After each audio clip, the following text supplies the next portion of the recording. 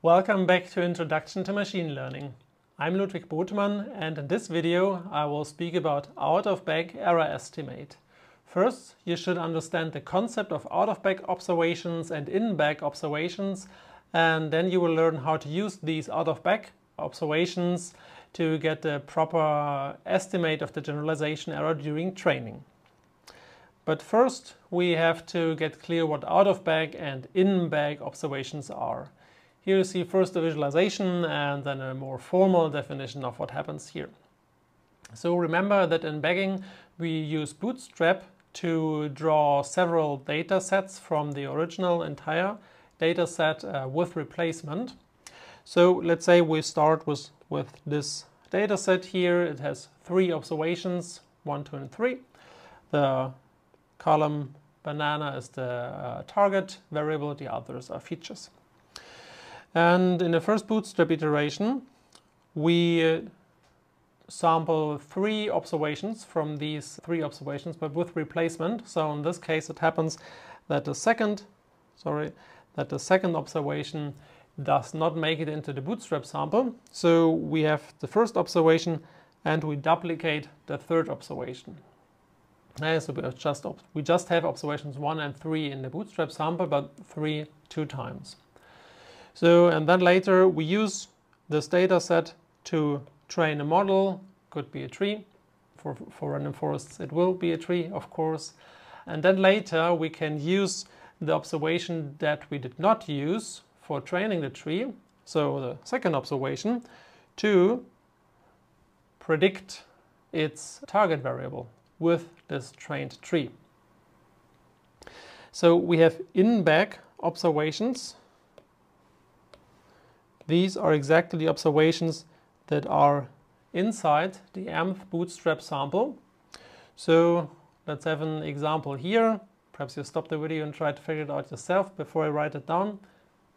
Okay, so IB of 1 is, or are all the indices of all the observations that are in the Bootstrap samples, so 1 and 3, so it's exactly this set. Okay, and the opposite holds for the out-of-bag observations. These are exactly the observations that are not inside the mth Bootstrap sample, so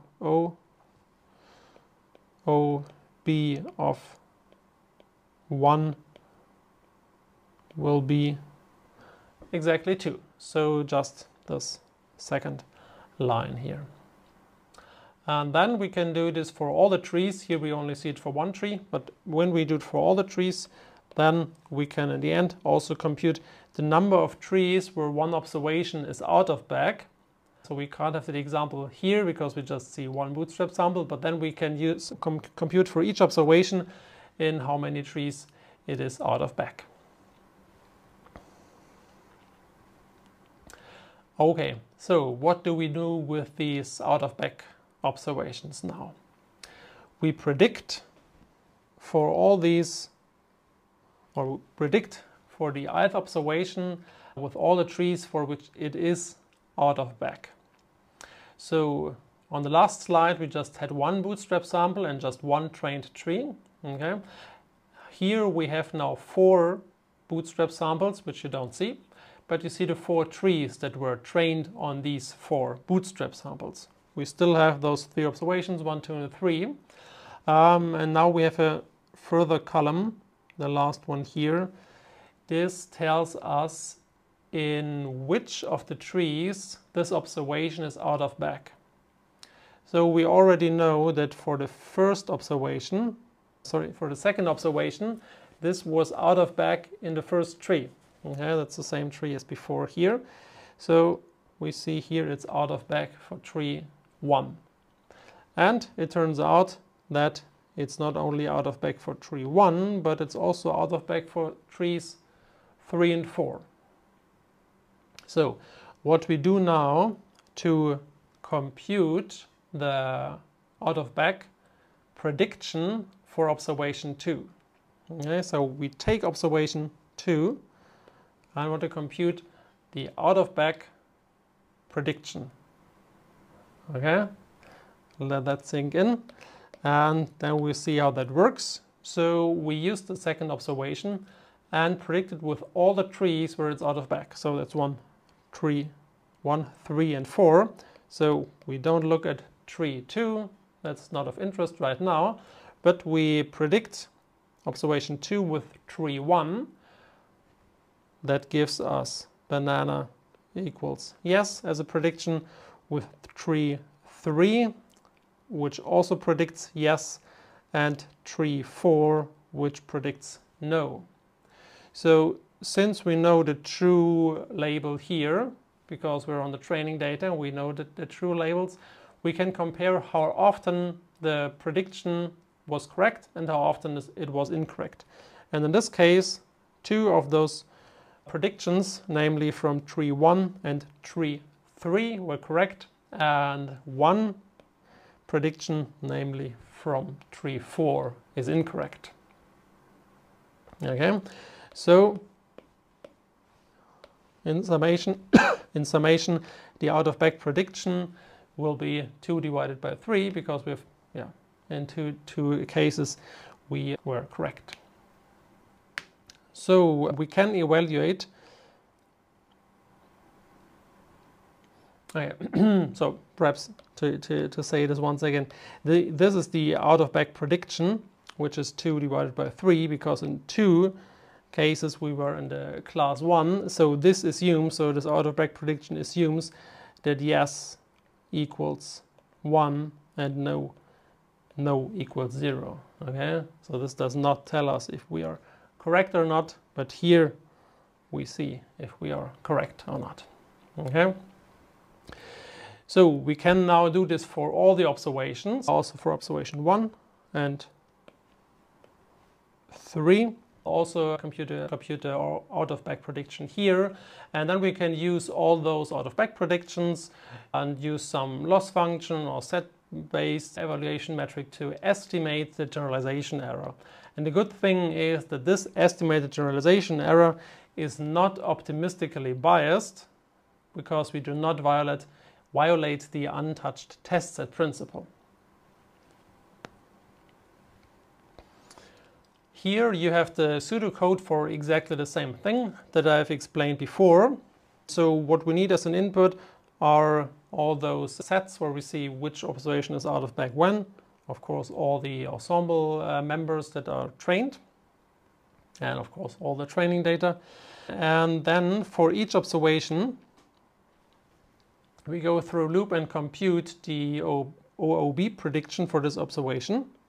For regression we usually use f hat, but for classification you could also use pi hat, also f hat, or perhaps the hard label classifier.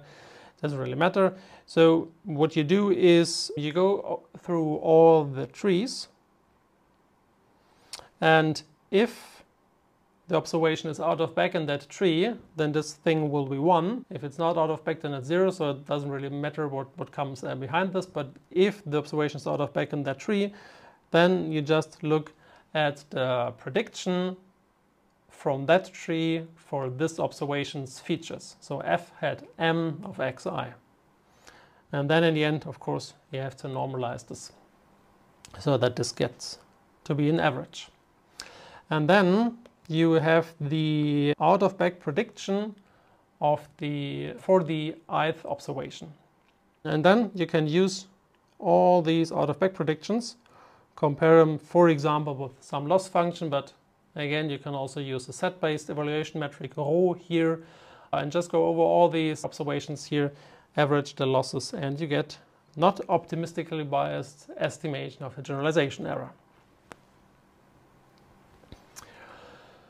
Yeah, what can you do with this? So what you see here is a small visualization for the spam data set. So classification, binary target, is it a spam email or not? On the x-axis you see the number of trees of the random forest, and on the y-axis the misclassification error, and the 3 lines correspond to the out-of-back error estimates, and the middle line here is for the entire data set, and the other 2 lines are just for class 0 or just for class 1, so just spam, that one, or just non-spam, this one. Yeah, and the good thing is we get the proper estimator of GE and we can compute it during training.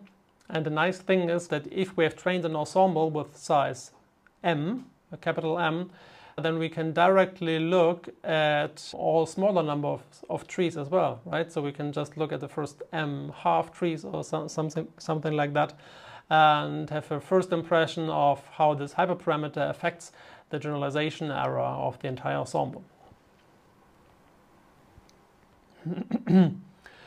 So one question could be how large this out-of-bag set usually is, and it turns out that the probability that an observation is inside or is out of bag for a given bootstrap sample converges to 1 divided by E, so more or less 1/3. So it's similar to holdout with 2 to 1 split or to 3 full cross-validation. Of course, it's not the same thing, yeah, sure, but it feels a little bit like this because it's also more or less 1/3 for validation data.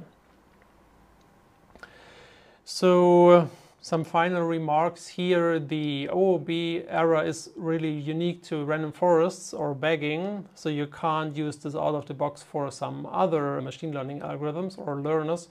So if you want to compare different models or different learners with different hyperparameter combinations, like also compare k-nearest neighbors or a neural network or something like that, then you should rather use cross-validation, holdout, subsampling, bootstrap, you name it, just to be consistent, because we don't have OOB error for these other learners, right? But you can use the OOB error to get a first impression of the random forest performance. If you just say, okay, I have a fixed hyperparameter set, I'm only interested in the generalization error of this parameter combination, then you can definitely use the OOB error. You can also use it to select the ensemble size, so you just train a large ensemble and then look at the smaller ensemble numbers as well to see which ensemble size is optimal. And you can rather efficiently evaluate different random forest hyperparameter configurations. For this last point, of course, if you now look at a different hyperparameter than n trees, so max depth, for example, or m trie, then of course you have to train these ensembles also with those other hyperparameter combinations. So of course, if you want to see how different m trie hyperparameter configurations compare to each other, you have to train those models before you can compare the generalization errors there.